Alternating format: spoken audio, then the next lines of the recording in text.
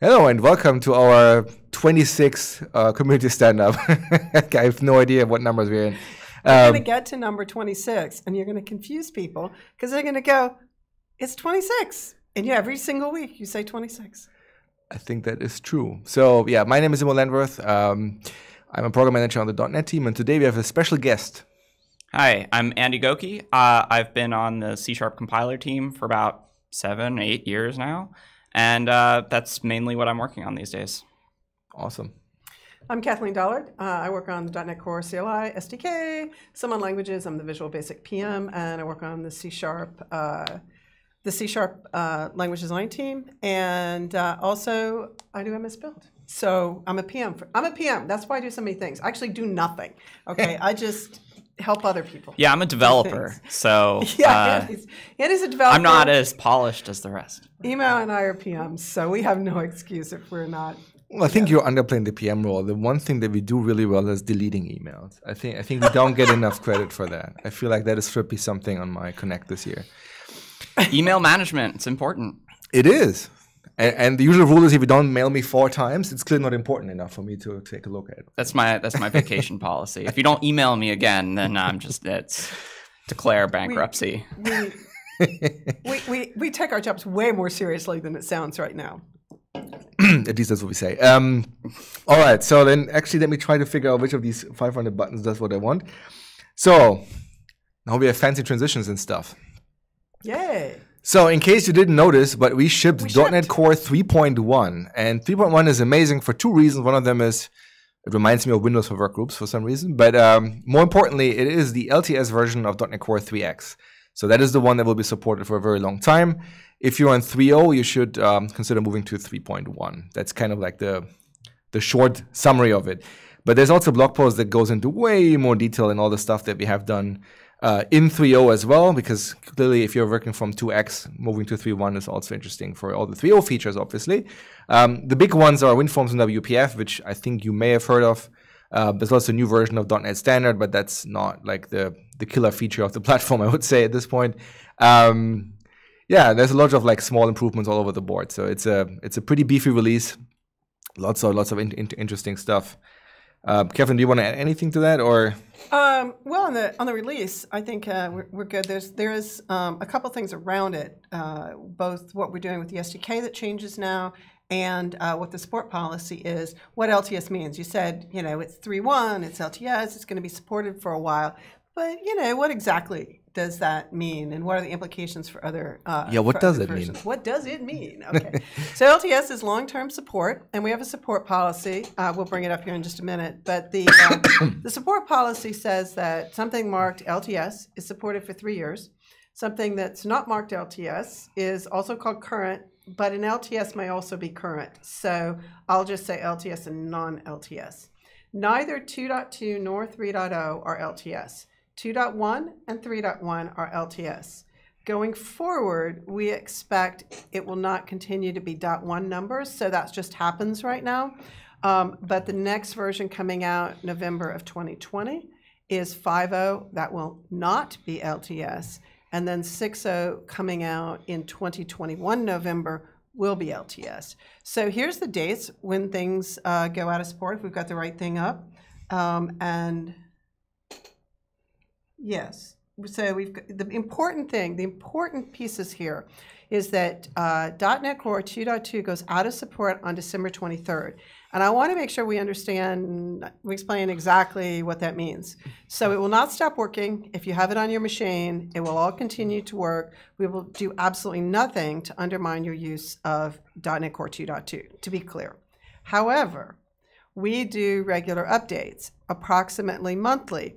And when the next update comes out, which would predictably be January, around Patch Tuesday is what we aim to match that with, then we will not have an update to 2.2 in January because it's after the support ends. And if that update in January, if that patch is a security patch, then you would not get that security patch. And so similarly for February, we won't have a 2.2. And in March, the actual Patch Tuesday will come before March 23rd. So you could expect a patch, if there was one needed, for 3.0 in March, but not in April. So in April, starting in April, we'll just be providing patches for 2.1 and 3.1 until we get around to 5.0. So if you want a long-term, I don't have to change my production code very often, then you're going to want to be on one of these LTS runtimes. It means you don't get the latest and greatest stuff, though. So if possible, we do encourage people to be on current and then just to switch over. We try hard not to make breaking changes, but we have, we're partnering with you with control for all of that. In .NET Framework, somebody just updated your machine, did a Windows update, and voila, you have a new version. Now you have a lot more control of that, but it does mean that we have to have these conversations. Yeah, I think the other thing that is interesting about what you just said is like, because .NET Core is side by side, the cool thing is you can be on latest for some projects on the machine, and you can be on LTS for the more mature, the mission critical things, whatever, right? So like the nice thing is, unless with .NET Framework, you basically have to make a decision: do I want to experience latest and greatest, or do I want to keep my existing apps running? You don't have to make that choice anymore. You can basically have your cake and eat it too kind of thing, and then it's a case-by-case thing per application what you want to do. And that's run with the TFM in your project file. That's what says what version you're going to be trying to target. And then if that version's not on the machine, there's a roll forward policy, which you can instigate at a couple of places, including in your project file, including on a machine if you have something you need to run and the person owning the machine needs to say, please roll forward. And that's under the runtime roll forward policy if we've got it documented. I know that it's also under designs. So I think you'll find that if not, you can shoot one of us an email or ask in the questions and I'll try to look it up. I think that probably should be a demo that we do at some point, like how do you modify your project file to like have the different policies. Right, and also how you do that, you can also do it in releases, is it releases.config? There's a file that is on the production machine and you can modify that file. And that's also going to allow you to specify that roll forward from the perspective of the owner of the machine, not just the owner of the author of the code, and you can do it with an environmental variable. So there's multiple routes to actually doing that roll forward. All of which we just talked about is about the runtime, right? Not the SDK. Yeah, I think we use runtime JSON config for that. Yeah. The compiler actually compiles for 2.1 or 2.2 because we have servicing for 2.1 and 2.2, so we compile against the 2.1, 2.2, and then for deployment in 3.0, we bump it up to 3.0. We test, obviously, but things just work. Yeah, you only have a few tests. I think like only 500,000 or something like this. Like, oh, are you? Yeah, we have a few. We have a few unit tests to make sure things work properly. But yeah, we test on the newer runtimes, but we target to the old just in case. So one question from Morton is, could we potentially see a 5.1 minor update between 5.0 and 6.0? My understanding is that we're not planning on doing that. We basically try to stick to 5.0, 6.0, 7.0, 8.0, but we will most likely end up shipping previews, obviously, in between. And I don't know how many previews you will ship, but of course you want to get bits into the hands of people to actually get feedback. I would believe, though, that tooling-wise, you probably ship more updates than just major versions, right? So, right, we have the distinction between the runtime and the tools, which is always important to keep in mind. For the runtime, it'll surprise me a bit if we do a .1 in the middle of that year. We had a 2.1 because we were looking at our numbering a little bit differently, and we were basing it more on how big the changes were going to be. Now we've decided to go on a predictable cycle because we think that's better for people. And with that change, with only a year, the runtime changing within a year is highly unlikely. The tools, however, will change approximately every quarter, and for many reasons. We wind up aligning tools with the Visual Studio release cycle. Even if you're not using Visual Studio, the update to the tools happen to align with that cycle, so it's good to know that. And we expect that we will have updates going forward approximately every quarter. And we don't own that schedule. Visual Studio, we just align with their schedule because it's one of our major delivery vectors is inside Visual Studio. And there's one question that keeps coming up quite a bit that people say, like, why is 2.2 not LTS, but 2.1 is LTS? And the short answer for that is like realistically, LTS means for us that we have to support a particular snapshot of the product indefinitely, right? And so we already said that 2.1 is LTS. So that means if we ship a 2.2, now we would have to have 2.1 LTS and 2.2 LTS, which now doubles the amount of branches we have to maintain, the amount of fixes we have to push out, and that's just not reasonable for anybody. So what we ended up saying is like, yeah, if you're in 2.2, in order for you to get to support, you have to move to the 3.1. Which is the next LTS version that includes all the bits from 2.2, but also more. But we will not have multiple LTSs, for minor versions within the product cycle. That would be insane. And we also decided that as we were working on the policy, that was sort of going on about the same time. And the idea is that we'll have a LTS about every 2 years. Right. And it didn't line up exactly, but 2.2 kind of fell in that 2-year period. So, yeah, and I know this is kind of new for folks, so ask all the questions you want. This is actually important stuff for people to understand, and I don't think we've done a brilliant job of talking about it. And the other thing I want to point out is like, why do we change our release cycles? If you look at the dates here, like you would be hard pressed to predict the next date in the release date column. And that's why we basically moved to a release cadence where we said, okay, if we ship once a year, we'll ship in November every year. And so that also means, given the LTS policies, which basically means, once the next version comes out, the previous one is supported for, I think, 2 more years, you can predict now when things are happening because you know when the dates are. Like in this case, it's like, well, you don't know how long the support is because it basically only starts ticking when the next one is out. And if the release date is unknown, then it's a guessing game how long you actually have. So and the new model is all predictable. We got a question that I think will help clarify some of what you're saying, which is that the question is, does this mean 6.0 will replace the 3.1 LTS, and then if so, let's see, what does it say? If 5.0 is not LTS, right? So 6.0 will be the next LTS, and part of what that means is that when 6.0 is released, that starts the 1-year clock ticking on 3.1. So 3.1 is going to be supported, which means you get patches for it. We will release patches for 3.1 for the longer of it's at least 3 years from the release of 3.1 and 1 year from the release of its replacement, which will be 6.0. So you could expect, we'll say stronger than that. Our policy is we will support 3.1 for 3 years from its release, which will be approximately the same time as 1 year from the release of 6.0. Those will align generally, and then we'll pick the month and date based on exactly what our release date is for 6.0. Right. If it releases in November, as we expect, then it will be, what was the date of our blog post? It will be 3 years from last week.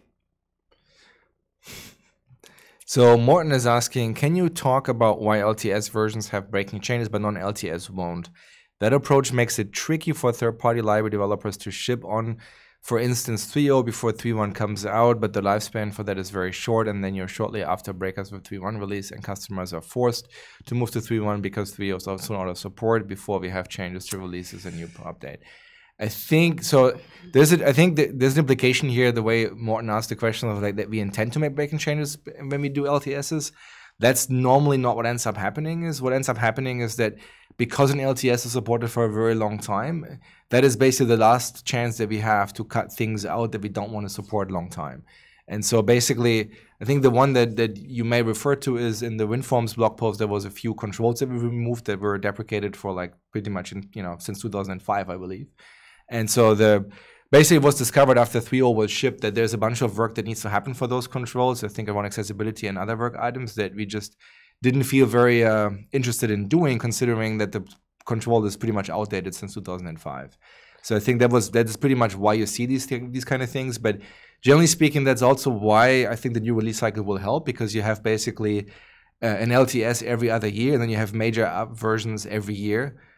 With major features, and that gives us more runway to also communicate when things go out. Right, from 3.0 to 3.1, it was only a couple months. That's also no longer the case. Right now, you have basically 12 months in between. We never want to do that again. We never want to have 3 months between two releases like that. It was difficult for you to uptake. and it was difficult for us to pull off. So part of that was because we were transitioning here, and because we wanted very much to get WinForms and WPF into people's hands, but it's kind of obvious that we had some challenges with that, and 3.0 did not do everything we wanted to do in WinForms, and so we really needed to get that 3.1 out to help plug the holes. And unfortunately, as plugging the holes on that, we did find some things, and so it was not as smooth as we would like it to be. Right. All right. I do want to talk about SDK before we leave this topic, but I first want to make sure we've got the runtime completely covered for folks. So yeah, everything we said so far is runtime. Yeah, for the C# perspective, we don't generally regard breaking changes as like really ever okay. So we all try to limit them. We also sometimes get into a box where, in the case of the WinForms, there was simply a mistake made. The things that were pulled out probably shouldn't have gone in. Yeah, and so things happened. Things happen. We do try not to do that. And so there's a question on upgrading. How to upgrade .NET 4.5 to .NET Core? Is there another question before? Are there other questions? No. It's not an upgrade. Yeah, it's not an upgrade. Which is slightly different, but so we kind of wince a little bit at that, because there's one thing you might not be expecting that's actually one of the challenges, but you can do it ahead of time while you're in 4.5, and that can smooth the transition. And so that's working on your project file. So the project system is new.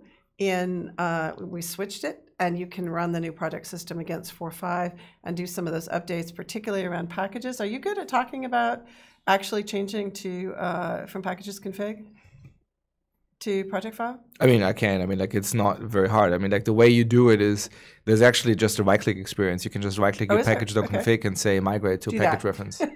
That's the easiest way. And then from there, you basically just have to migrate the project file, for which we also have a tool. If you go to our .NET organization on GitHub, there's a new repo called try-convert.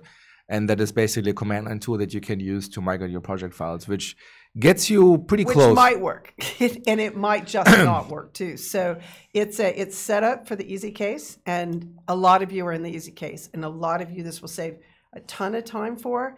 And a lot of you that are not in the easy case, it will save a bunch of grunt work for. But it's not a push the button and it will guaranteed work. It's a push the button and it might work. Yeah, and so like I want to qualify this a little bit. Like, let me first go actually there to actually show people what the tool is, what the tool looks like. So this is basically the GitHub page, and then I think there's a sample in here too where basically you just run this tool, and then here's the command and options that you have. Basically, in short, the tool will work reasonably well. Like, I've used it on my own projects quite a bit. So the more standardized or standardy your project file is, meaning if you have made customizations yourself of MSBuild, it will have a much harder time. If it's basically vanilla file new project plus right-click modifications like adding references and source files, like, I have not seen it not working. Like, there's always some corner cases where you have a particular, special projects, but the one thing that I ported was console apps just fine, class libraries just fine, UI apps just fine. Where it struggles a lot more is web, because web is a lot more complicated the way the project files are being done there. But for class libraries and UI apps and console apps, if it's basically vanilla file new project kind of thing, then I have not seen any problem. So, like, I think for the vast majority of you, it will probably just work fine. But as it is with any port, right, you have to, the behavior also has changed, right? Like, once you move to .NET Core, make sure you run your unit tests if you have any. If you don't have any, then you just write unit tests. Give it to your customers and see what happens, right? But, like, I think the idea is, it's a port, so you have to, of course, test your stuff after you're done, right? Yeah, I'm gonna say to Emo, write tests.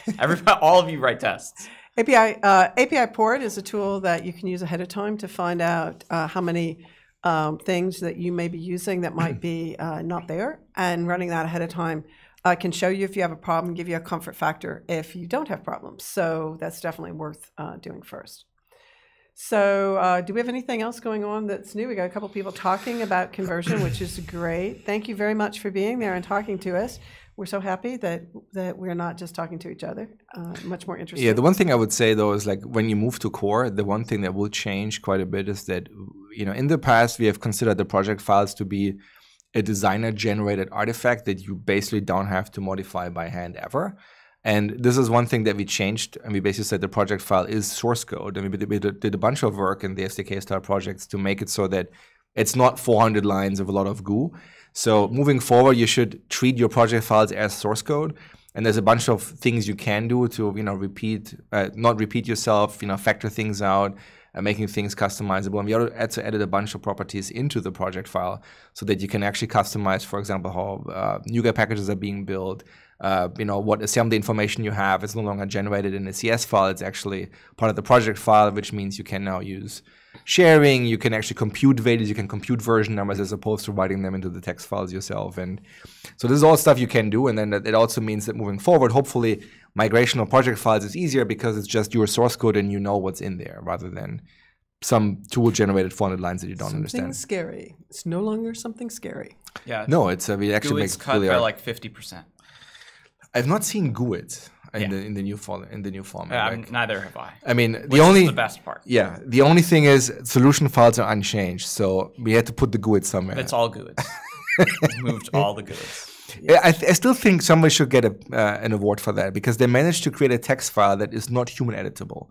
That is quite a feat, I have to say. Yeah. Congratulations on that. So you want to talk about the SDK for a minute? Me? No. Do you want me to? No, you should feel free to talk about it. Sure. We really recommend people use the latest. SDK can build all previous runtimes, and we confused people on that by releasing stuff like a 2.1.800, and that led to a certain amount of confusion. So when you're working with the tools, the only difference between for example, I think I'll get this set right. If I don't, apologize. But 2.1.400 and 2.2.800, the only difference between those two series, both of which went out adjacent to 16.2, the only thing different between them is one is compiled against the 2.1 runtime and one is compiled against the 2.2 runtime. And when you're building, you don't care what runtime your tools were compiled against. We had a different idea in the past of that maybe you would only want 2.1 on your machine, and we were making things easier.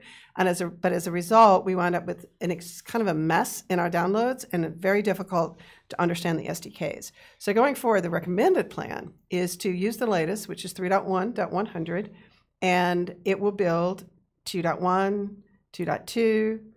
I believe it will still build 1.0. And so that's the recommendation.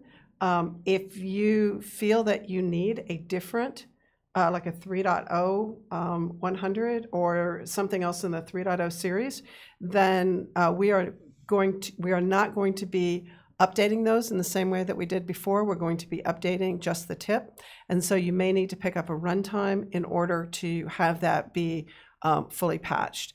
And I am working on a blog post on that. But the important thing here is that there is not a 2.1 or a 2.2 that aligns with either Visual Studio 16.3 or 16.4. So the reason is that the tools that would align with those are the 3.0.100 or 3.1.100 tools. And those tools are released only compiled against 3.1. So if you want to target an older runtime, just get that runtime. And then you'll have the single copy of the tools, which will be a much simpler story to explain to people going forward for you to be able to understand what you want to get off of our website and then separately get the runtime that you actually do want to target. So this is like, the message is basically like, get the largest version number for the SDK? The latest, right. Go grab the latest version number. It's even easier than that. Go to the .NET Downloads page and push the Get an SDK button, and you'll get the right thing. Yeah. So we're working on making that super simple. We unfortunately didn't get tooling in place to be able to pick an earlier runtime from a UI super easily right now, except through Visual Studio, which does allow you to just check, I want to also target 2.1 or 2.2. But then you just say something like target framework 2.1 in your project file, and it's like, yeah, you can use the latest. So, for example, you can use the latest compiler to compile for 2.1, and really you should, because maybe we fix some bugs in that time frame. So like. The only thing to add to that is that where I was talking about getting the older runtime, that's because somewhere you have to get it on your machine if you're going to test. Right. And you do want that to be patched. That's, that's the right thing to do. And so then you can go into the the Visual Studio installer, which we lovingly call Willow, but the Visual Studio installer and individual components, and you can check that and you can get what you need. There you go. And then for the, if you work on the CLI, you want to get it from the website, then you just need to go into the 2.1 or 2.2 pages and grab the latest runtime. Yeah, so you can grab your runtime and then just use the latest tools and hopefully get fixes and all that other stuff. So let's talk about this for it, because if I click on this guy, I say download .NET Core SDK, and then I go here. You get 3.1.100, unless we have a terrible bug.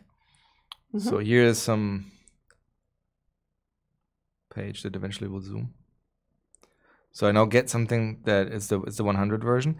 But I guess the interesting thing is, okay, now it's zoomed finally, is this yellow banner here, right? Because basically what I'm getting right now is the thing that is compatible with the latest version of VS, basically, right? And then if I want another version, I have to click on this guy, and then here's where I get the breakout. Yeah, right? if you're using an older version of Visual Studio, then obviously the tools that ship in Visual Studio will be out of date with the newer version of the SDK. So there's a bit of mix and matching there, which is why the recommendation is always also be on the newest version of Visual Studio. Right. So the break that can happen there is Visual Studio, because it's not tested with a higher version. The Visual Studio is obviously not tested with the future. It's tested with today when it's released. So something like 16.3 is tested against 3.0.100. So therefore, there's actually a mark in it that says the highest it will run against is 3.0.100. And the purpose for that gold bar there, that warning, is to tell you that if you're running Update 3, Visual Studio 2019, Update 3, which we call 16.3, if you're running that and you download 16.4, you haven't downloaded the right thing. It's particularly serious in Visual Studio for Mac, which we broke them in one of the 2.2 releases. And this is a warning to help keep people from getting broken. You only would have a problem if you uninstalled things from your Visual Studio and then you went and you were trying to reinstall them. It's a fairly small case where that matters. But the other thing in the transition is that we failed to see the impact of not releasing 2.1.800, which is out of support. The 2.1.8xx series is out of support, and that's also 2.2.4xx. And so at the moment, we have a different highest and latest. So I recommend people use 8.02 and then install the newest runtime. If you're in that, we'll fix that in January.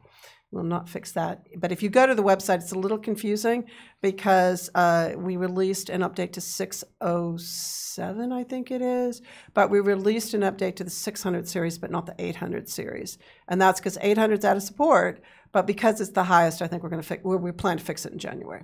Just because it's confusing. That's a lot of numbers. And I'm already confused. We're going to fix, there's something confusing that will be fixed. So my recommendation is just be on the latest, and then you don't have to worry about .600, which means absolutely nothing to me. You're doing 2.1 development, that's great. If you don't have a global.json, you can put 2.1 SDK on your machine and 3.1 SDK on your machine, target 2.1, and you're using the 3.1 SDK right now. So it uses the highest one that's sitting on your machine. So you do not need 2.1 SDK unless you have a specific reason that you need it, which is generally because you have a MSBuild property that somebody ran into later, or some sort of a weird, if you have problems, you should know it.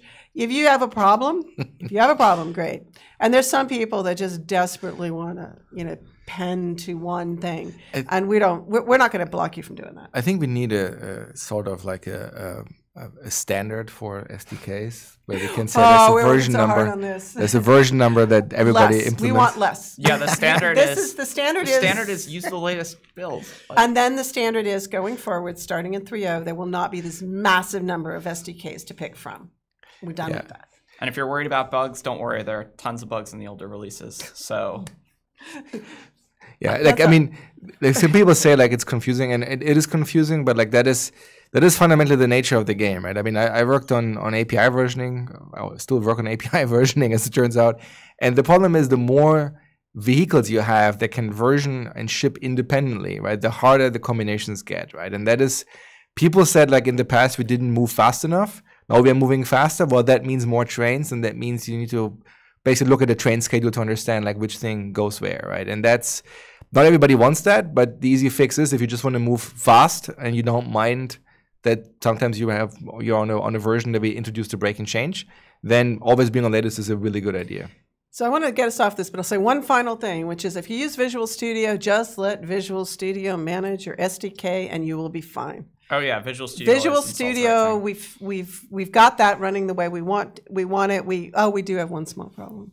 The only problem is no, don't talk about it. No, I do. I have to say, if you upgrade, yeah, no problems. Very quick. This is an install problem. If you upgrade from 3.0 to 3.1 and your runtime for 3.0 disappears, just go in and check it and get it back. And I'm sorry. Okay. That's it. That's all I'm going to say. We just have a bug. It's a bug. I'm sorry. Okay. I'm done. I don't want to talk about this anymore.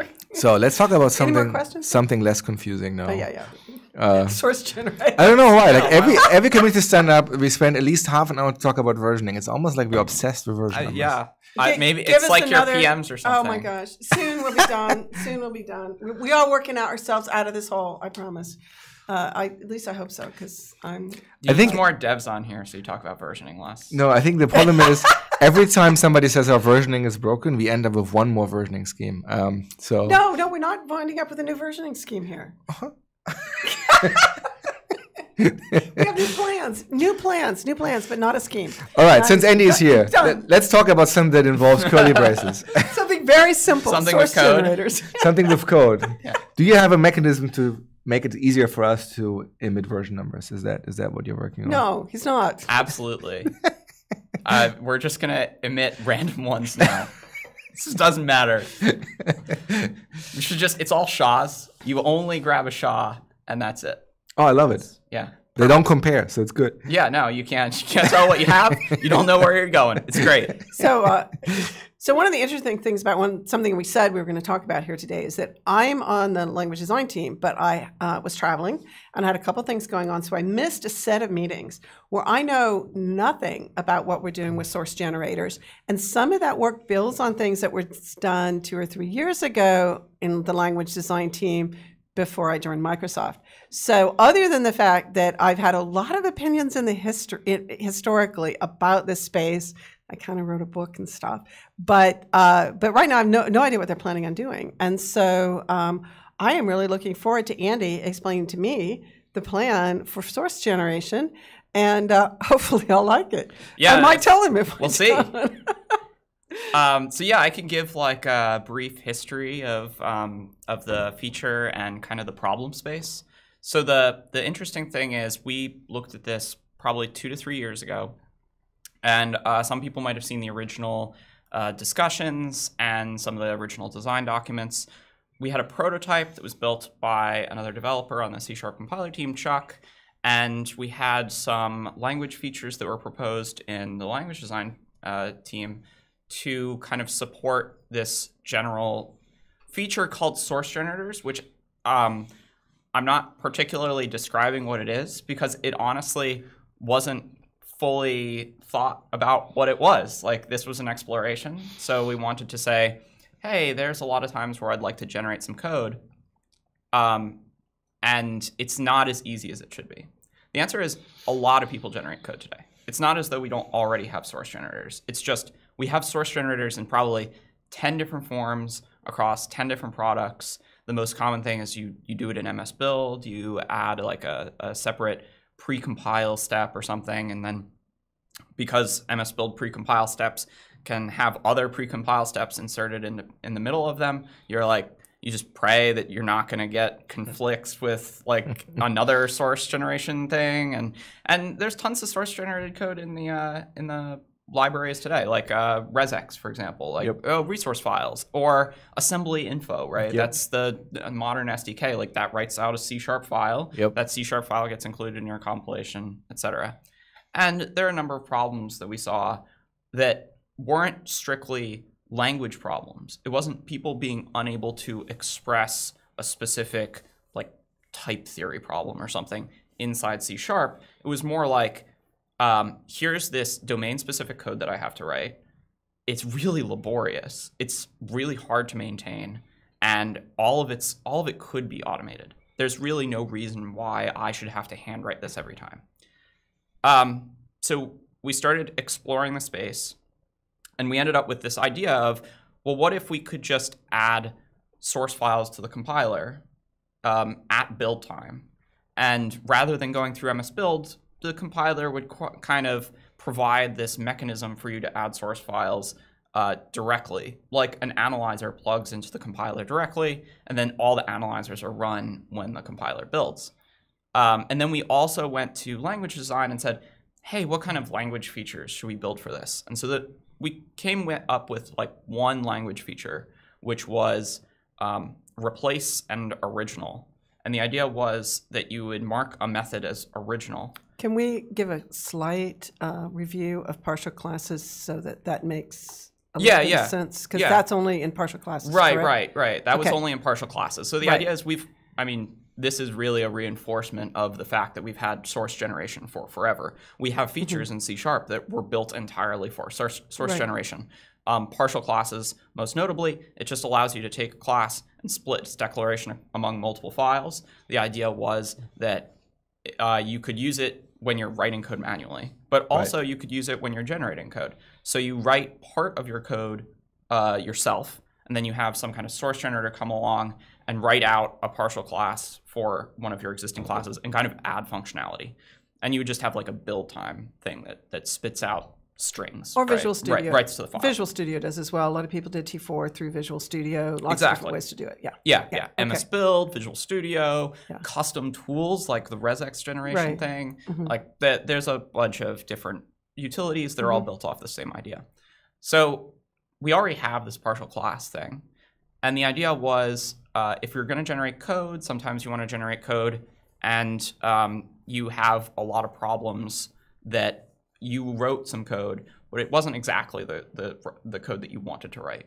And so we said, okay, we can do a replace and original, wherein you write the method, you write your own method in your code marked with original, and then you spit out a new source file, and it has the replace keyword on the new method with the same signature. And the idea is that the new method replaces the old method. Can the new method call the old method? There was some proposals around mechanisms for that. It got very complicated. The answer is you have all of the right questions, because we had those questions too, and it started getting very complicated very quickly. But moreover, as we started exploring this more, we realized there are kind of huge impacts on the rest of the ecosystem. One of the key things is that you need to have the source generation. You need to have the generated files for a wide variety of just bog standard C# analysis, like IntelliSense or debugging or edit and continue, or like any number of Visual Studio features. They all started depending on source generation. And moreover, it got really bad because if source generators could run at any time, and your code could be kind of half-formed at any time, then the question of when does Visual Studio generate source essentially came down to every keystroke. And that was not... Performance problem. Yeah, that was not good. Performance, yeah. You think. So this is all the history. Yeah. So everything up to now is history. That's all 3 years ago. And so we kind of stepped back and we're like, we can't just throw this out there and hope everything works out. That we have to have a plan for how we're going to make stuff like the entire IDE work. It doesn't necessarily, it's not like we have to build every piece all at once and that we can't ship anything until it's done. But if we just throw stuff out, then we're going to end up in a really bad, there's a good chance we end up in a bad place that we can't fix. Right. And so that's just a general language design principle. And a great example of this is like extension methods, where we said, we should add an extension system so that you can write a method on a class that you didn't write or that you have in a separate file just for organizational reasons or whatever. And people immediately came back, and this is a really common request these days. I should be able to write extension properties. Yes. Or extension, like static extension methods, like you extend onto a static class or something. I want extension constructors, actually. Extension constructors, like all of these things, right? Yes. And CoreFX just bugs us all the time for this. So the problem with that was that we chose a specific syntax which uses the this keyword in the parameter list. Mm-hmm. Properties don't have a parameter list. Yes. And well, that doesn't help C#. So the answer is we actually drove ourselves into kind of a syntactic hole. And if we had probably asked ourselves, so how would we add extension properties? The answer is we might have done extension methods completely differently. Right. And so we're thinking about that now, and we have kind of plans for extension methods, and we have ideas about extension properties and all of these other things. But they're probably going to look a lot different from extension methods because we didn't kind of go ahead and do that. Yeah. So avoiding that mistake for source generators. Yeah. What's on your mind to... So now, stepping back from 3 years ago into present day, we kind of like, I went and I did a little bit of research and I tried to come up with some sketches about what kind of problems we'd run into and how we would solve them when we encountered them. The first one was replace original just kept getting more and more complicated. And we got a lot more questions about how do I know which method is actually going to be used here? And the answer was, well, looking at the original method, you can kind of look for replace methods in all of the partial classes that are generated in your solution. It wasn't like a great story. I thought you just open Islet Spy. I mean, yeah. So the first question was, maybe we don't need this. Let's step back and see what people need, right? And how we can improve the process without kind of dumping all this stuff that we don't have answers for all at once. I mean, we have done crazy stuff before, right? I think like in the .NET Core v1 timeframe, the ASP.NET team experimented heavily with intercepting the compilation unit and basically rewriting it to whatever they wanted to, right? The problem with these kind of things is that you can also now create dialects of the language where you have like, fake keywords with attributes and other stuff and then magically rewrite stuff. The problem is not so much that you can't do it. I mean, you can do it today, but just writing a command line app that just uses Roslyn directly. But the problem at that point becomes, as you said, like the entire ecosystem, right? Tooling and all the other stuff just falls apart. And I mean, we have seen this in other areas. I mean, T4 is decent, but the problem is that, again, like the design time experience was kind of left as an exercise for the reader. And then it's like, yeah, of course it gets the job done, but boy, is it ugly, right? And I think that's kind of the same problem, I think, across the board. I mean, C++ templates are powerful, macros are powerful, but yeah, the design time experience, it's a bit like, yeah, it's great when it works, but it's really terrible when it doesn't.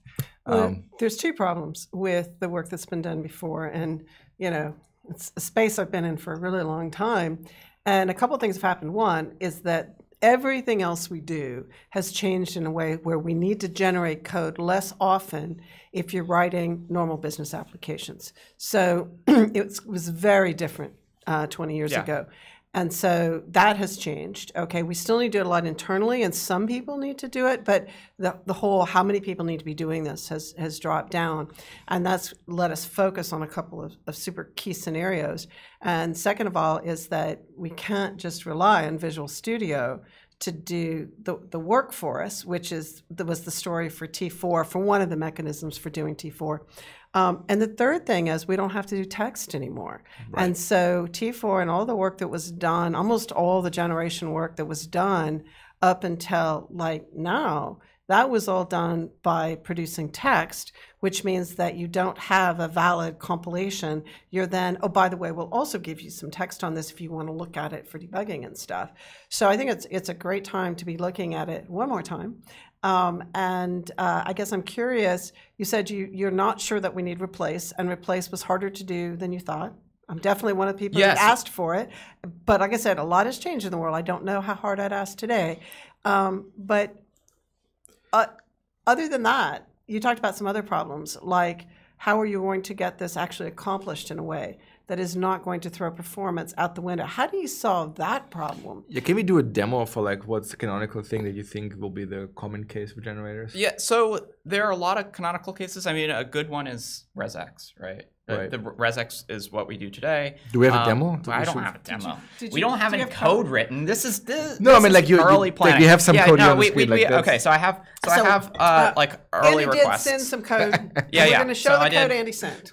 But demos. That's just well, it is a demo. Yeah. It shows you the code. Yeah. Language designer. Yeah. So the idea is that that iNotify property changed is kind of the old hand in this entire debate, like that. If you don't solve that, you failed. So you have to solve this one. It's one of the biggest requests for a long time, for language features for a long time, and so it's also the one that everybody was pushing for replace original, because the initial idea. Well, let me back up a second and talk about where we landed in the new set of designs, which is maybe we don't need to replace original. Maybe actually just adding source files is much more powerful than we think.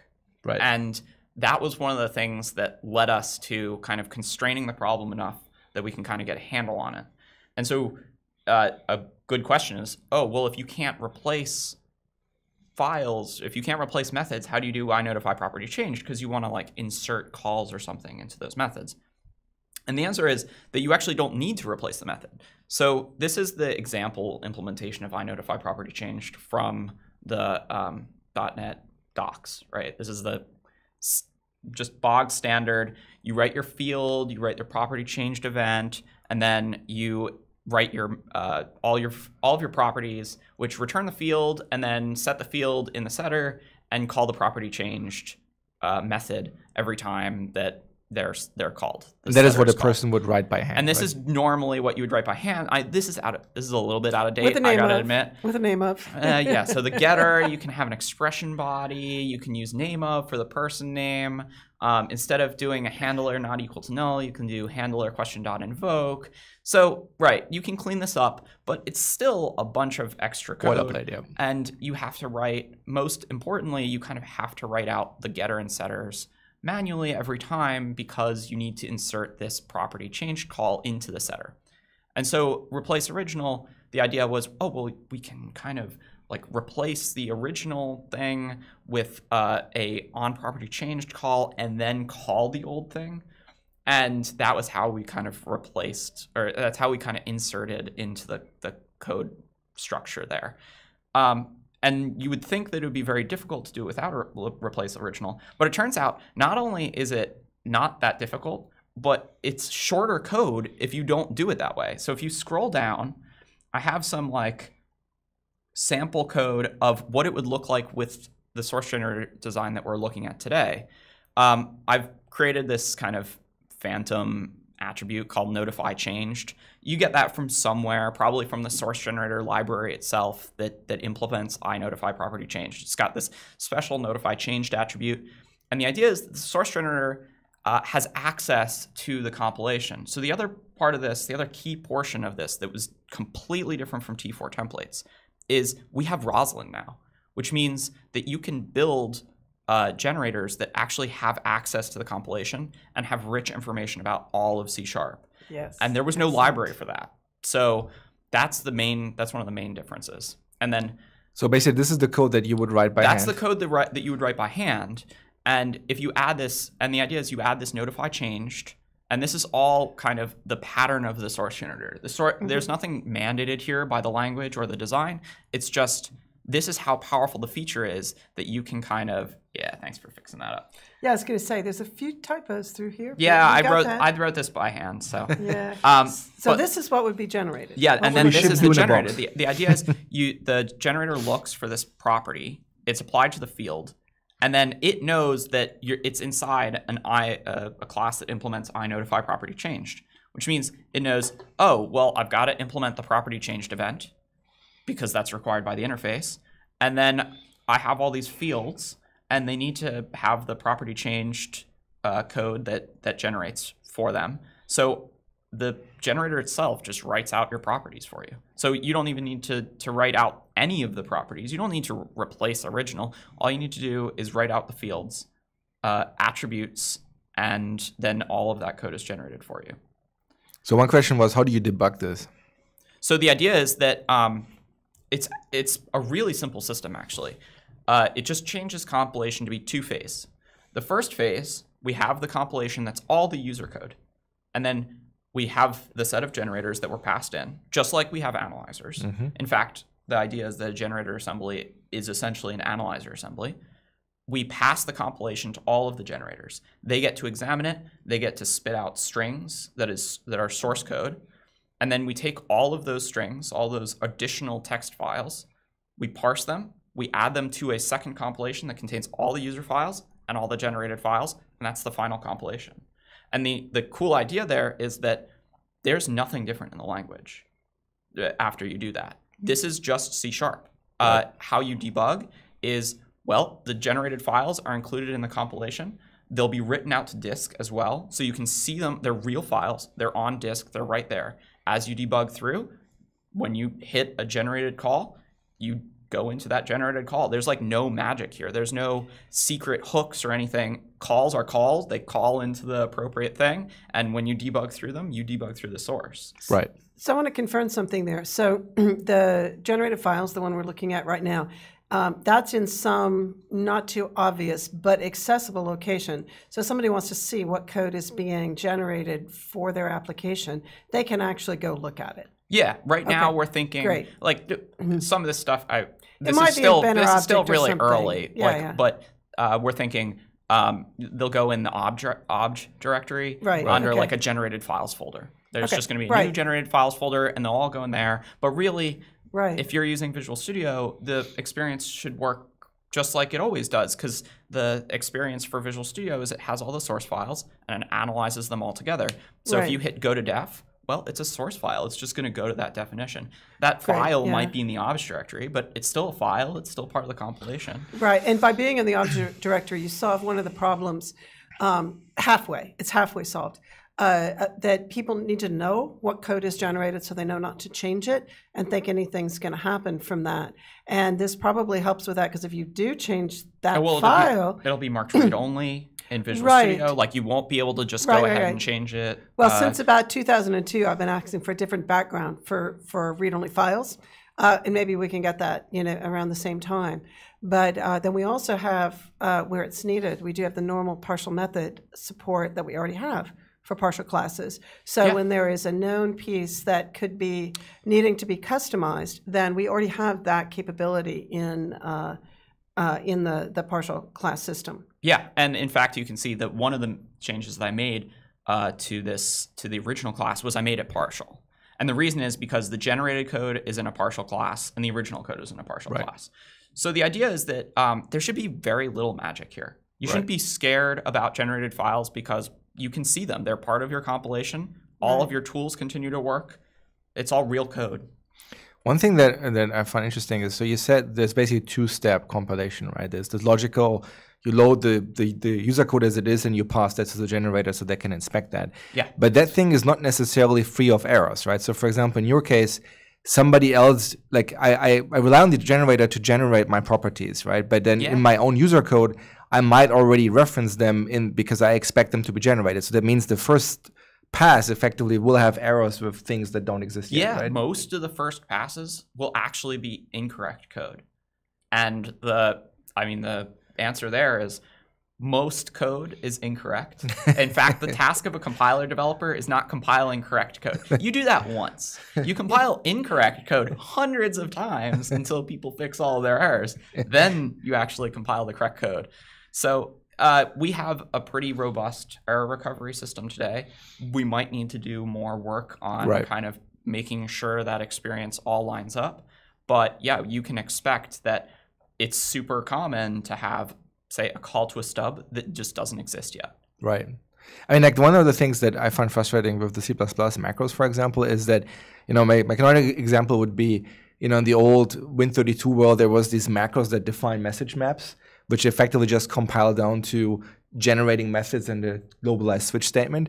But the problem is there's like multiple macros. There's like begin macros and end macros and like macros in the middle. If you fuck up one of those, you get effectively compiler errors that are unintelligible, right? You have to know that, oh, because I didn't arrange them correctly, right? So in this case, the question would be, if I let's say I forget the I don't mark this partial, for example, or I don't add this attribute, right? Yeah. Then effectively now I get compiler errors that tell me that the property doesn't exist. So like I now have to reverse engineer that. This is the compiler error, but the root cause is actually I just misconfigured my generator, right? Like, well, the generator itself is also an analyzer. So the idea is that the generator, some of this experience is part of the generator design, where the generator has to say, hey, what are the things that can screw up? Essentially, I'm going to be honest, you got to play a little bit of compiler developer here and foresee the problems and kind of try and produce reasonable error messages that tell people, hey, this class wasn't partial, so I can't generate the appropriate code. Right. And then you can produce that error, and if the generator produces the error, then presumably we won't actually go on to the second phase of analysis. Right. We'll just spit out the generator errors saying, like your generators say that your code is broken in a way that they can't recover from. Right. And they could be warnings as well, so you can customize it to exactly the scenario you need.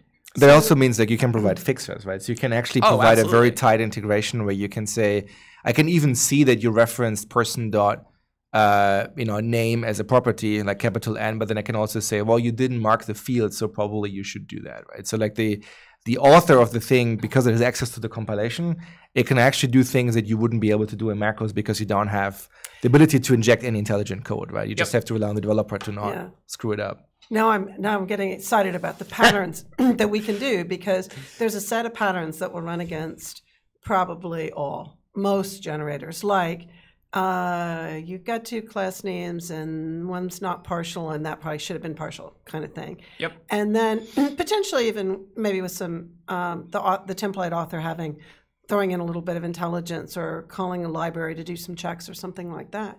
And then there's some checks that are just about is my metadata ready? Because the whole idea here is, generation is always metadata plus template equals output. And here, the metadata is the Roslyn compilation of the source as the user wrote it. That's what the metadata is. And I happen to like one piece of that. I want to kind of get back to exactly what that means. And then the code, the code does that the alteration based on the template and has the output. And so one of the things that we get in that process is one of the problems that you potentially have with source generators is order of operation. So one of the ways that generators have been considered before is that they work directly against the compilation, which means that one can change the metadata for the next, and the order in which they occur becomes hypercritical, and there's a lot of really hard things that can happen in that stream. It's too much from somebody who's a code generation geek. Andy and I both are, by the way. We have very different backgrounds on code generation, and one of the things we've talked about is the fact there's so much less need of it than there was 20 years ago. But now you're saying you're just creating new files.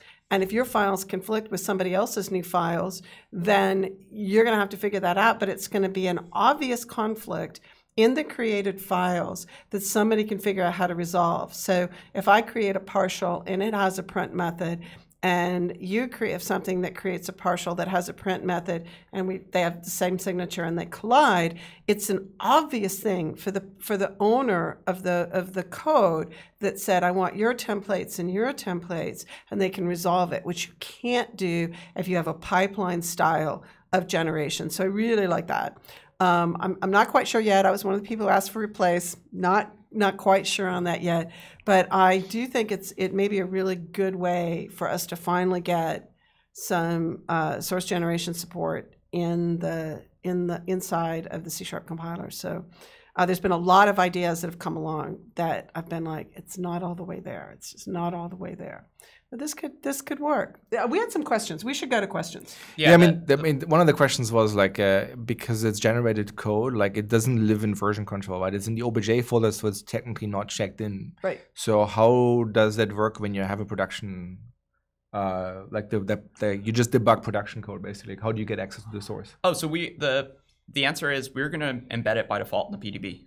So you like grab the binary, you grab the PDB, and you have all of the generated code directly in the application. The debugger will load it out and present you a file that has all the generated code in it, just naturally. Like that already works. I think it's already part of like the source link thing to say if the file is not under version control, or if it's part of if it's excluded basically via git ignore, it will be embedded, right? So it's basically you embed the ones that are not in source control, and the ones that are in source control, you just use the linking, I believe. Yeah, I don't remember the exact heuristics that we use, but there's heuristics that say, oh, is this file generated, then embedded inside the PDB by default. Right. And I think those are a set of features that have kind of come along over the years, one by one, really. Right. So we're basically, that's the other thing, like we're kind of just taking advantage of a lot of progress that has been made, and just looking back on it, we started to realize this thing is so powerful, even with all these restrictions. The restrictions that seem like heavy-handed, and yet it's still really, really powerful. And I've looked at a lot of examples, and it turns out you can write most of them you just have to be a little bit clever about it. Right. And that's where like not modifying code comes in. So one person says, like, is the code generation tended to be checked in, or is it only during compilation? So that's a great question, and I think that it's probably going to differ based on exactly who you are and what you're doing. There's certainly, I think that there's certainly a use case where you would want to check it in. We still have a little bit of work to do to figure out a little bit about how to match up code that was previously generated with code that will be generated. So naturally, if you don't include the generated code in your source as is, we still need some way to pass it to the compiler to say, hey, there's a generator for this compilation. It previously generated this file.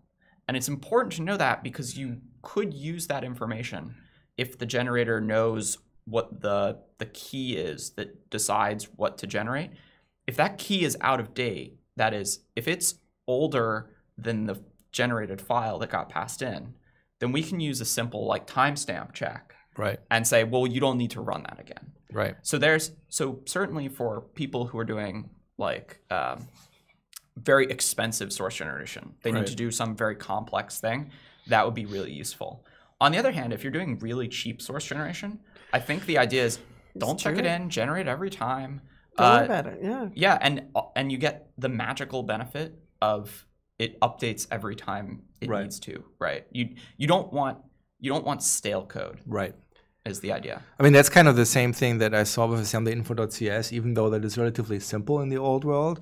Like, it was a pain in the ass to actually maintain, right? Especially when you want to share it between projects, it became really hard. And with generated files, I've basically seen zero issues with that because it's always up to date and it never gets stale. One other question that comes up is like, well, how does it relate to F# type providers and are we unifying this? They're completely different systems. Yeah. Like the answer is totally F# type providers are built into the F# compiler. They're like really specific to F#.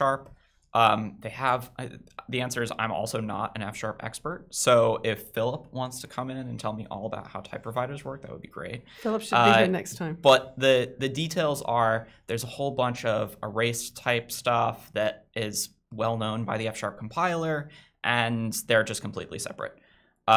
Similarly, the generated source from C#, first of all, the input is a compilation. F# doesn't have a compilation. Right. So that's already a sticking point. And then also the generated source is C#. We ask you to generate a string. So if you generate a C# string, the F# compiler is not going to like that. So the answer is like source generation by definition is a bit, it's a little bit specific to the source of the code you're compiling. Yeah. So there's something that makes me curious. It says at my compile that deserves a star just for the README file. Is that what that says? He says that somebody else linked a GitHub repository that does something similar. Okay. And he comments on the README. Should we? Yeah, there's a lot of there's a lot of stuff out there. The biggest problem right now is that it's really hard for people to get a hold of the information they need as the input to the generator. Yes. So MSBuild, look, I'm not going to lie to you. MSBuild, it's hard. just getting stuff to run Talk to the PM. is hard. Maintaining it is hard. We do a lot of it. It's not my favorite part. It's risky. It's risky on breaks. But even if you get all that right, even if all you need to do is generate code not dependent on the user's source before running, that's hard. When you need to depend on the user's source, then it's really, really hard. It's basically impossible. In order to generate a compilation that reflects how the compiler is actually going to use the code, it's incredibly difficult. And the probability that somebody is going to insert some property in between when you run and when you grab the compiler's inputs is really high. You're probably going to get wrong options or something. So the idea was, the compiler already has the right compilation. There's no other compilation that it could possibly have. Why can't we provide some mechanism to get in there? And also, there's just like, well, what if you're not using MSBuild, right? What if you're using a custom build? You could be using make, and that's fine. You call CSC directly, fine. It's also not the greatest experience in some ways, but it works. And the source generation would work the same regardless.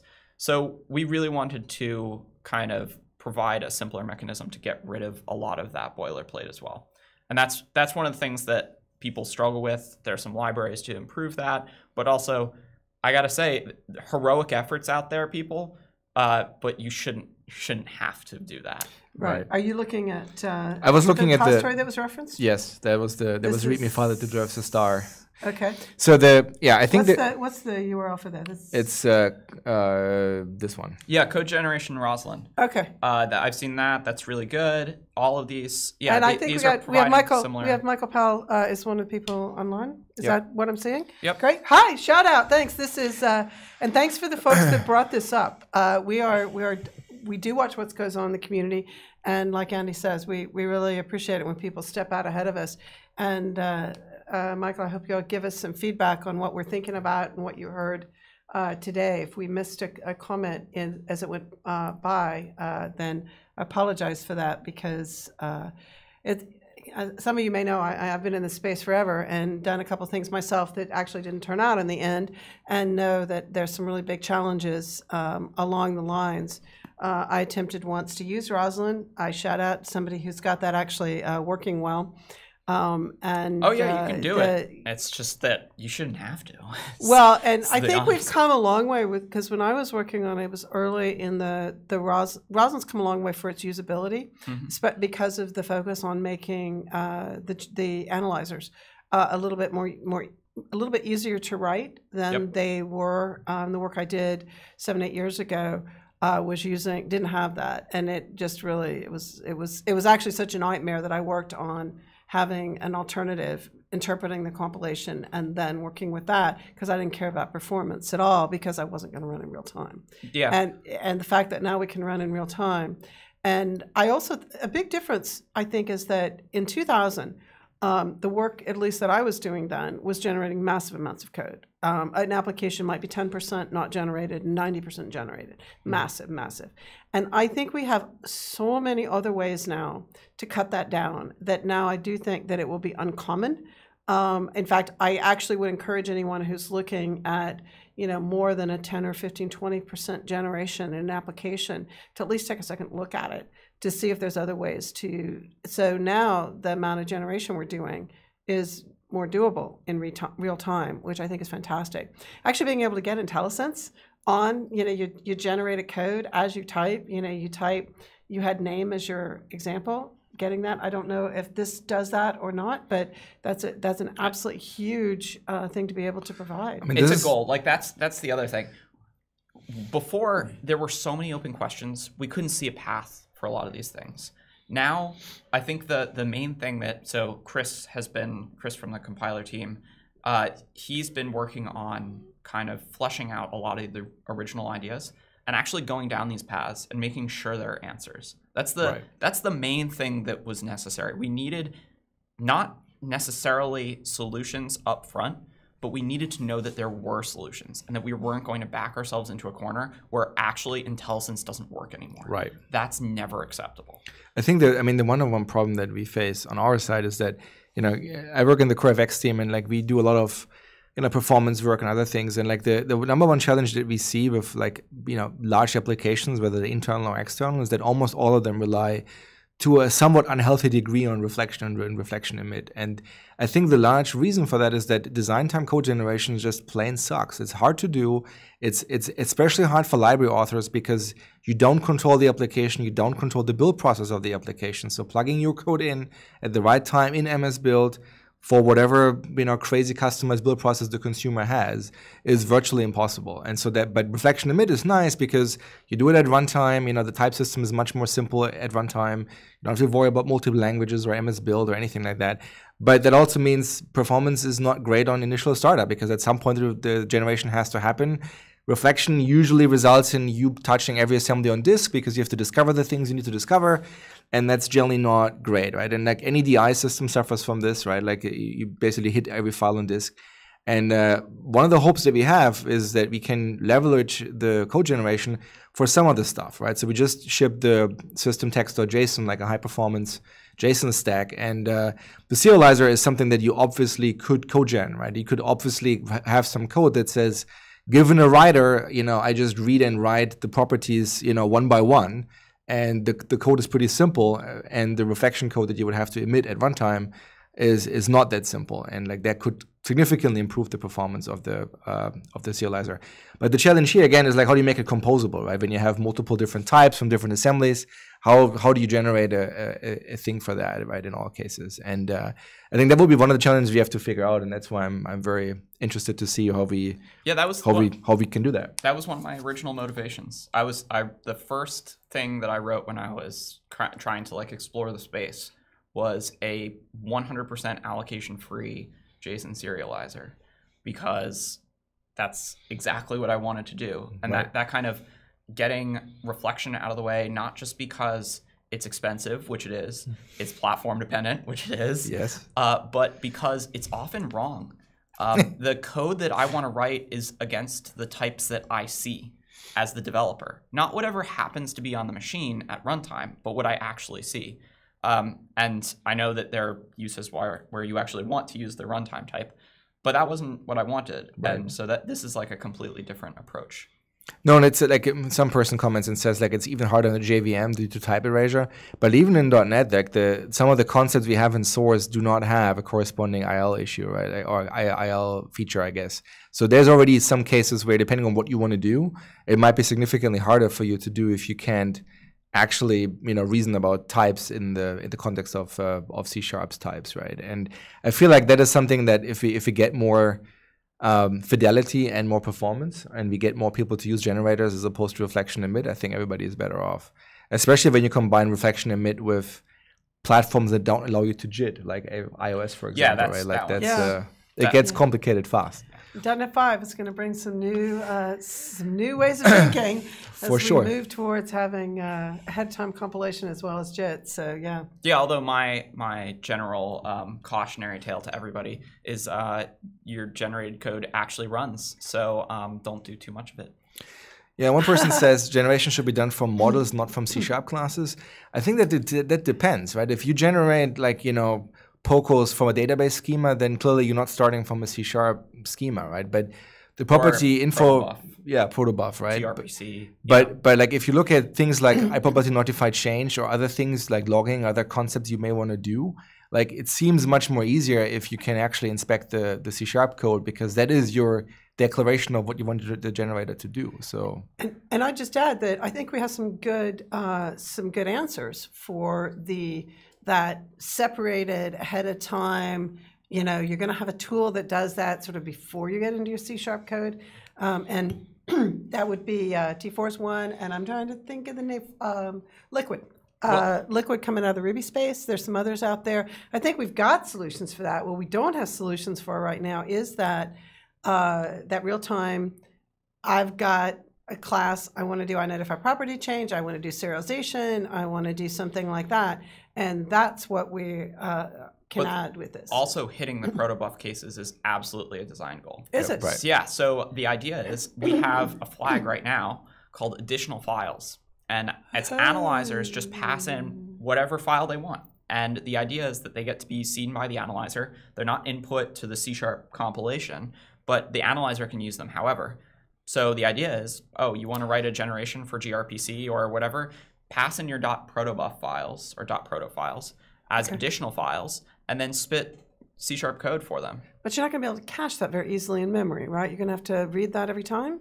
No, we'll probably cache it in memory in the same way that we do for all additional files. We read, by cache, I really mean we read out the file. We read the file off disk. But that's necessary for everything. And all inputs to the compiler have to be You're parsing it? You have to parse it if it's an additional, time you run it? If it's an additional file, it doesn't go through parsing. It's a flat text file. So the generator is in control of how much essentially computation they want to do on the file. And then does it stay? Does the generator stay in memory specific to that compilation as long as the overall, as long as that basically project is still live in as a compilation? The generator assembly will be loaded into an assembly load, just like so. To describe, the answer is none of this is built, so there aren't technically answers for this.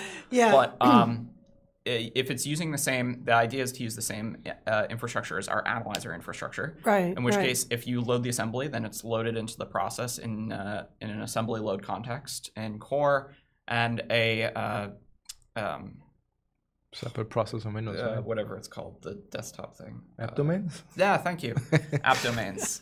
That code is a nightmare. So, all right. So I'm curious about that because I certainly had thought about this in the limited space of the real-time compilation problems. The real-time generation problems, and I had expected that protobuf, et cetera, would stay out in the liquid or T4 space.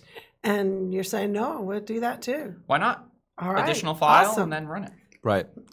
So one question is, I'm not sure that is his intent, but like it sounds like what he's asking is, can the generator basically live in the same solution? So the trick with all of those things is assembly load. That assembly unload. I was going to say, no, it's not assembly load. Yeah, it's actually assembly unload that's the problem, right? So if you can't unload the assembly, then you can't actually you can't rebuild the assembly and load it again, right? You would have to shut down Visual Studio so the answer is probably these are technically solvable problems. Certainly with analyzers, I think some of them got less focus. Analyzer assemblies, you load them once and then they're loaded forever. But you can't have an analyzer project in the same solution that wants to consume them. Right? There's no project reference to an analyzer, right? There's an analyzer path. So what happens is you have to essentially have a condition upon the project building, and then there's an analyzer DLL that gets created, and then the next project, the one that consumes the analyzer, needs to load that DLL. It's not a project-to-project reference thing because these aren't references, right? They're actually loaded DLLs. So you have to emit that the actual analyzer assembly to metadata, and then the compiler has to load that assembly in order to provide analysis. So basically what you're saying is the idea is if you change the analyzer if in the same Visual Studio session you build once, that analyzer assembly got emitted to disk and then loaded by the compiler. If you then change the analyzer and rebuild, well, the analyzer assembly is already loaded in the process, meaning that you can't reload without unloading that original thing. So the answer is, I think that you can probably do some stuff like, if you have an assembly unload with assembly load context, then you could simply unload the assembly. You could also load it in a background process and then kill the process. Like there are a variety of different technical solutions to this problem, some of them more complicated than others.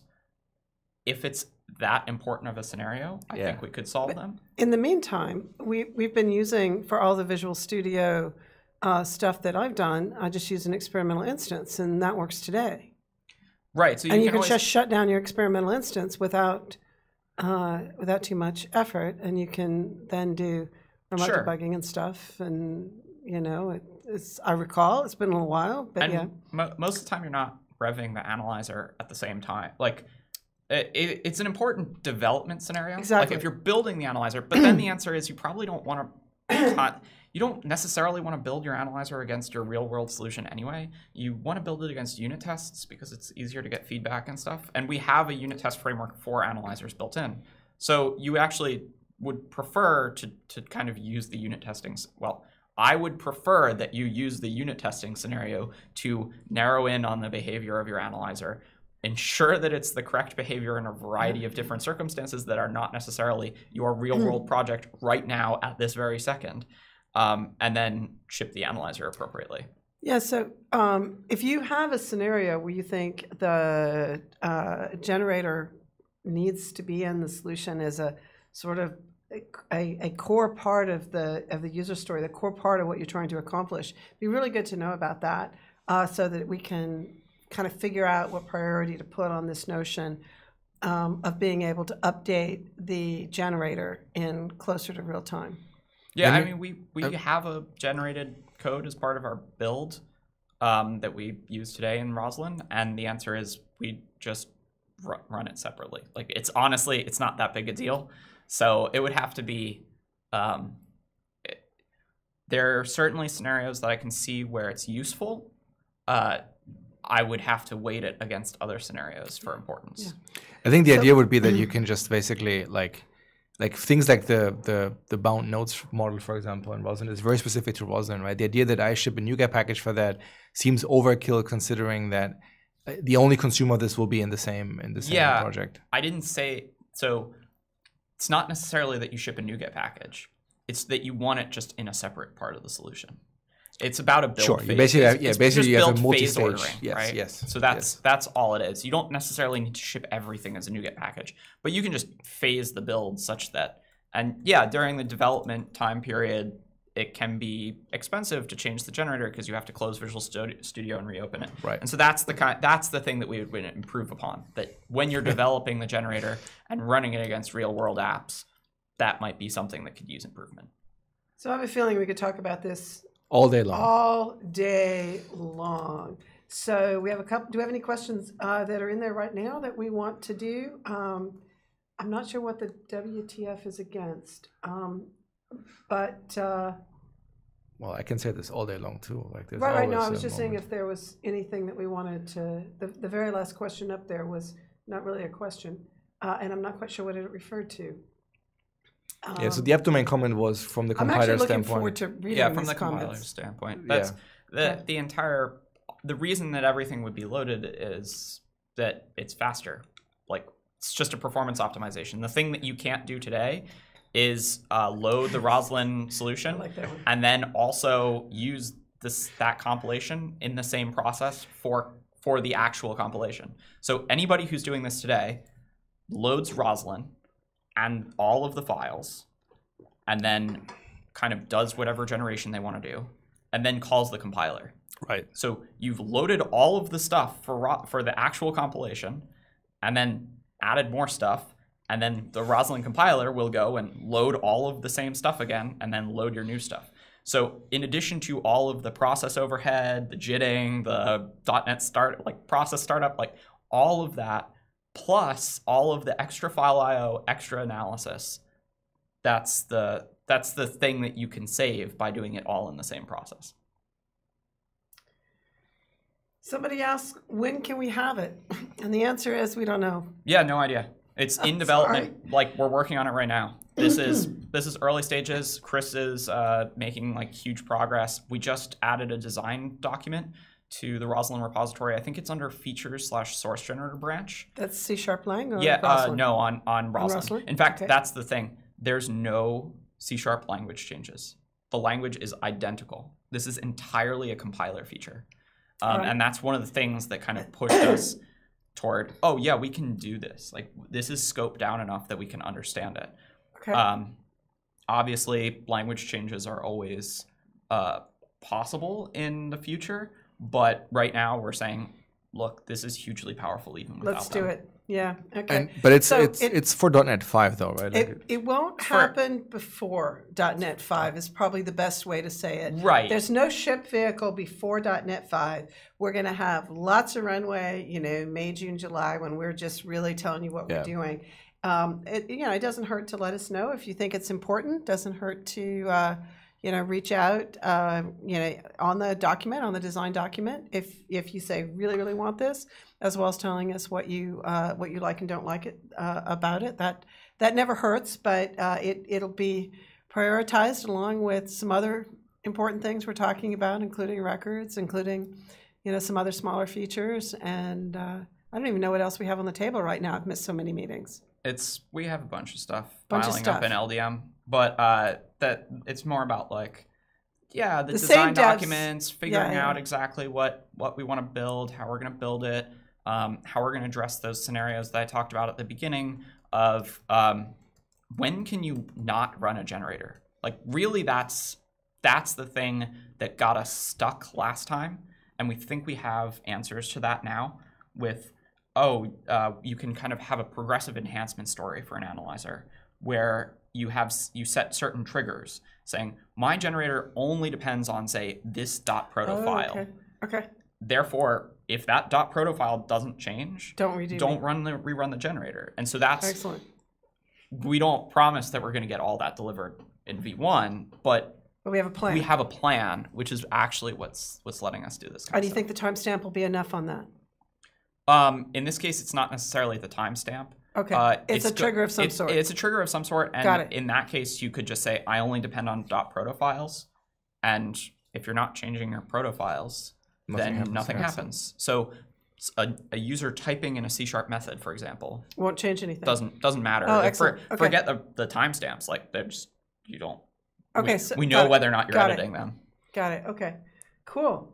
All right, so I think we should probably wrap up. We're going to have to close, man. I'm really looking forward to reading these comments that have scrolled by. You see me squint every once in a while because I can't actually quite read these comments from across the room. But I really am so thrilled that we got this conversation going in the background, even though we didn't get all the questions answered, I don't think. But I'm really glad that we had this conversation. Really glad to see what Michael Scott got there in the Roslyn generators, and really excited to see the space get revived. I was trying to do this 20 years ago, and it's going to be a heck of a lot easier now. That's for sure. Sounds good. So, the only call to action that I think I have for the rest of you: download .NET Core 3.1, play with it, give us feedback. Stay tuned. We will, share more links to documents that you can read. It's always hard to understand a design, but just watching 3 people chatting about it, it's always easier to actually have bits or at least a design document. And they will also come, I think, as we are starting to plan more for 5.0. The idea is also we will share more of the design documents for 5.0 to ask for more feedback. Yeah, one thing we're working on now for source generators is kind of a series of design patterns. Ways we think that you'll be able to kind of examples of stuff like iNotify property changed. Do you want to generate iNotify property changed? Here's a design pattern that you could use, and kind of you use that to make your own stuff. Is that in the design document? That's the design. Where is that? The design document is on Roslyn inside the source. I think under docs. There's a docs folder on the Roslyn repository. And it's under the features/source generation folder. Okay. I think it'd be awesome if we found a way for people to be able to feed into that patterns conversation, because we might find people with additional ways to do the iNotify property change pattern. Yeah, that's the other thing. Getting some feedback for different ways people think they want to do things. I was looking at that going, I wonder if I just want an attribute with a name and not having that, so I think that'd be awesome to get people's feedback. Yeah. On that. Oh boy, we've is that the right one? We've talked way past the end of our time today. Yeah, that's it. Cool. Docs, features, wow. When was this merged? It says right here, right? November 10. No, this is not the right one. Okay, then. Don't use this link. Don't use this link. Branch. Search for features, source generators.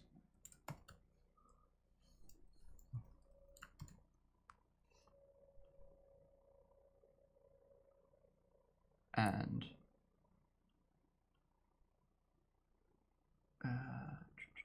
there. Just go to the pull request. We will get you the right link here. Stay tuned. We think magic will happen. Slow in this room. It is. Okay. Check to see what file was changed. Watching a scroll bar. Docs features source generators.md. All right. And that's in the features source generators branch. So that would be, we can probably do this, right?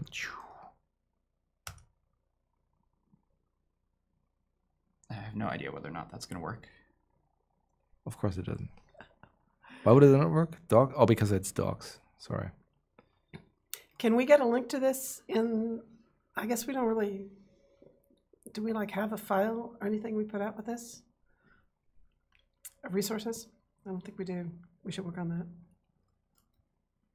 There you go. All right. That should be the right one. Do we get a link? That is the link. Excellent. So thanks for sticking with us, folks. We talked way too long today. We have done this before, but we're at an hour and a half right now for an hour-long community stand-up, and I think it's time for all our sakes for us to call it a day and get on with what else you all are doing today. And thanks again for joining us. Meetings. And code. Meetings. Deleting more email. Hopefully all right. Code. Mostly meetings. All right. Bye-bye.